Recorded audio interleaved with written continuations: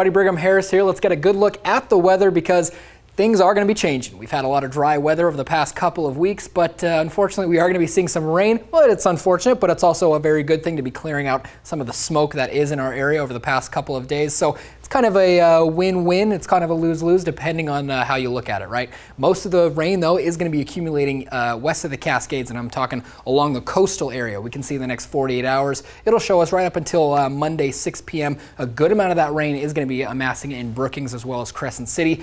Elsewhere, though, still going to be a good amount of rain throughout the entire area. We can see a good amount there along the Siskiyou and the Cascade Ridge, and a little bit there in the Rogue Valley as well. So most of it is going to be along the coast. If we're talking snowfall, then most of it's going to be in the higher elevations. When I say higher elevations, I'm talking between 3,500 and 4,500 feet. And if you're wondering where you are on that list, well, the most important one really is Klamath Falls right at 4,000 feet of elevation, and Mount Shasta right around 3,600 feet of elevation. Medford will should not expect any snow on the ground per se because we're not even close to that snow level, but just to let you know, there will be some snow in the area. So Lake of the Woods, Crater Lake, Mount Ashland, Mount Shasta will be expecting maybe an inch or two depending on where you are. And as we move forward in the next few hours up until again around 6:30 in the afternoon on Monday, quite a bit will be amassing there at those higher elevations, especially east of the Cascades and below the Oregon-California border there.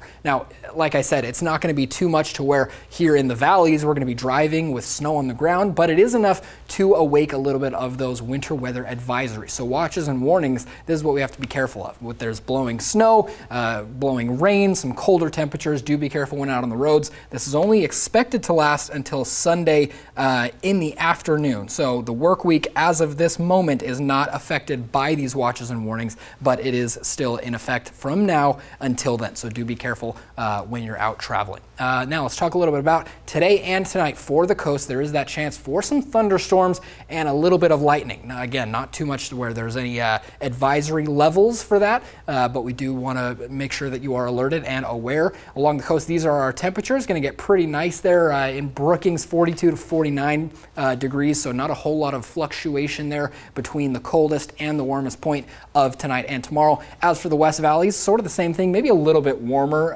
not quite as warm as we have been seeing. So like I say, it's going to get a lot colder than what we're used to, especially the past couple of weeks. We've been seeing 70s to 80s, and now we're going to be seeing 40s and 50s, at least for the next couple of days. Same thing for the east of the Cascades. Man, look at that, 28 degrees in Christmas Valley and Chemult, below freezing for close to everywhere else. You can see Paisley, Klamath Falls, and Alturas will be right next to that freezing mark, and Crater Lake won't even get above freezing tomorrow. So going to be very cold next 24 hours for them. 7-day forecast for the Rogue Valley does show that there is light at the end of the tunnel, no pun intended. You can see 53 degrees is our high tomorrow, the coldest that we've seen in a little while. But take a look at Thursday. Partly cloudy, low of 46 and a high of 82. Do not worry, we're going to get back to that spring-summer mixture that we've been kind of getting used to and hopefully not taking for granted, because it is going to go away for just a couple of days, and that's across the board. You can see Klamath Basin will get pretty cold, below 50 degrees,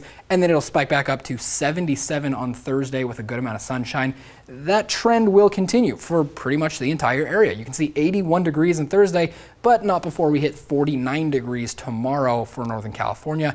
And as for the coast, not quite as much of a dive in temperatures. We'll still see low 50s in the next couple of days, but that's going to come right back up to the mid 60s. Overall, going to be a great week. Good amounts of rain to clear out those hazy, cloudy and smoky skies, but there will still be a good amount of sunshine throughout the week.